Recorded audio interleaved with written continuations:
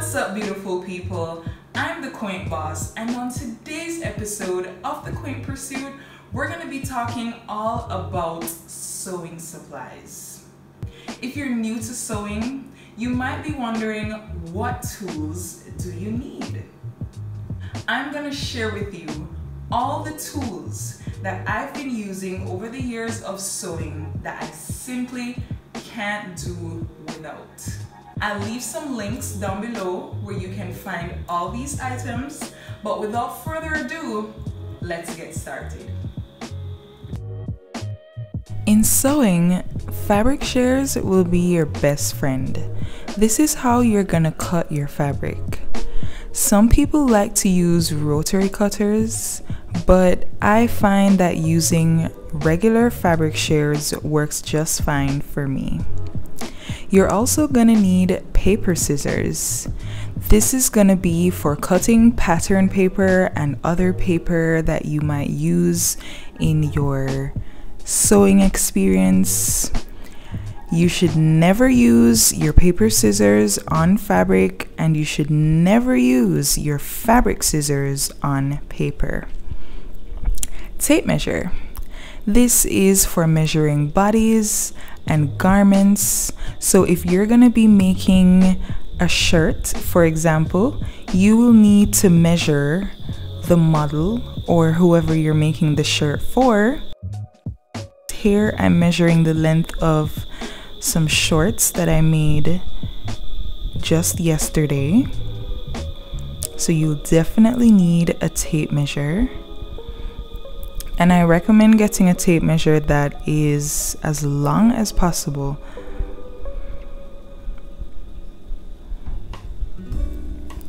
You're gonna need pattern paper too, and this is gonna be for making sewing patterns.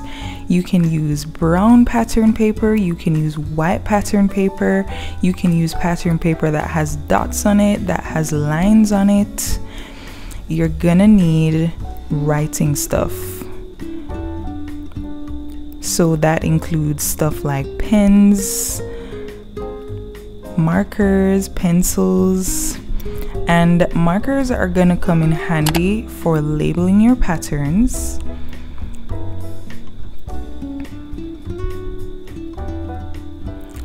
You're gonna need tailor's chalk to mark and draw without staining your garment or paper. You can use it to draw patterns, and you can use it to make marks on fabric. Once you wash the garment, the tailor's chalk will come out. You're gonna need a ruler like this. And what I love about this ruler is all the square grids. The lines serve as a really good guideline whenever I'm drawing lines and I want to keep them straight. You're also gonna need a right angle ruler, and this is gonna come in handy when you're making patterns.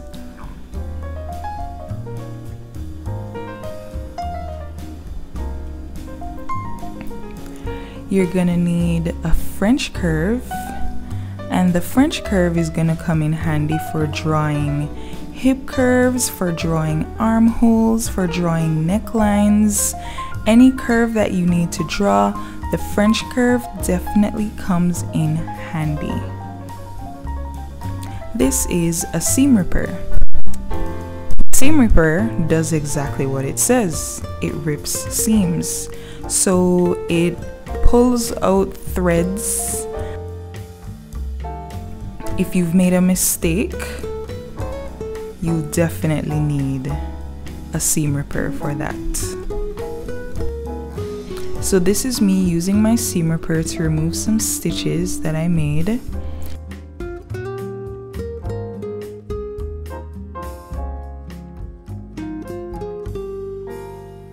And this is a tracing wheel. A tracing wheel is used alongside tracing paper. So what you'll do is that you use this tracing paper as sort of an alternative for making marks on fabric. So I'm gonna show you with this white piece of fabric.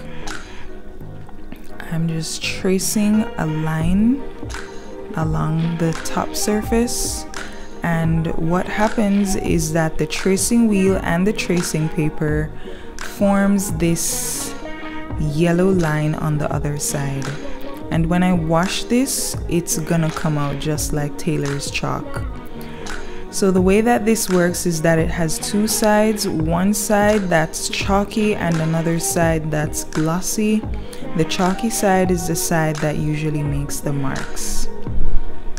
You're gonna need extra bobbins. This usually comes with your sewing machine, but I'm just saying get extra bobbins because you will need them when you need to roll up different colors of threads. I also recommend having a small screwdriver.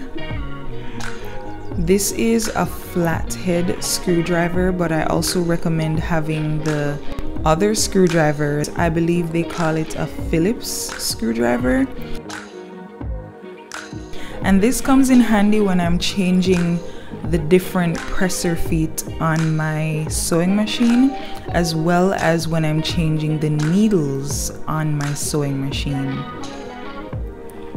Which reminds me, you're gonna need needles. So if you're using a domestic sewing machine, your needles wouldn't come in packs like these. But if you're using an industrial sewing machine, this is what your needles would come in, and they come in different sizes. And you will need bigger needles for thicker fabrics and smaller needles for thinner fabrics. And if you sew with a domestic sewing machine, then you'll need special needles for stretch fabric, for denim. You'll also need safety pins, and I recommend having safety pins for times like these when you need to turn out a strap loop. So let's say I was making a bikini, or I'm making a crop top that requires some strap loops. This is how that would come in handy. So I would use the safety pin in order to turn it out. It comes out just like this, and I can take the safety pin off of the other end. However, I have an alternative. This I call a loop turner, but it's really a hanger that I straightened into one long piece, and I'll pretty much just use that to turn the inside of the loop outside.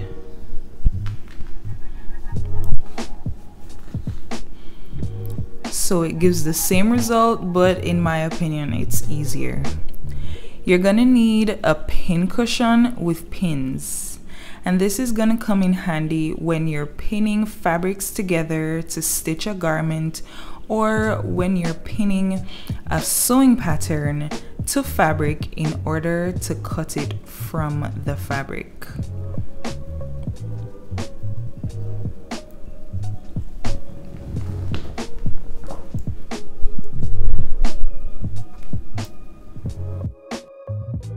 You'll also find it useful to have a tweezer, and this is going to come in handy when, let's say for example, you want to pick up a thread that you may not be able to reach with your fingers. Those moments might be rare, but it's still good to have it. This is a zipper foot, and you definitely need a zipper foot if you plan on stitching anything that requires a zipper, for example a fly extension or the back of a dress.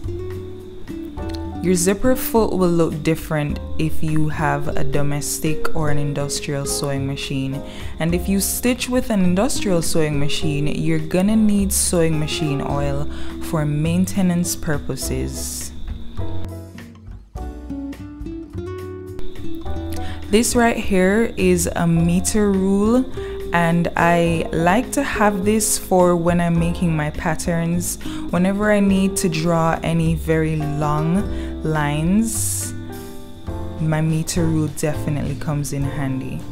So it's good to have a collection of rulers for your pattern drafting purposes. You definitely can't do without an iron. You're gonna need to iron seams and interfacing, so definitely get an iron. And if you want, you could get yourself one of these things for cutting threads. They definitely come in handy. You're definitely gonna need some hand sewing needles for stitching on buttons and other details like sequins. And if you have a fair of threading needles, then you could always get a needle threader like this one right here. And last but not least, you're gonna need a sewing machine, whether that's a domestic or an industrial one. So if you're ready to start sewing, then check out my sewing and pattern making playlist next. And if you like this list, give this video a thumbs up and subscribe to the Quaint Pursuit for more business development and sewing content.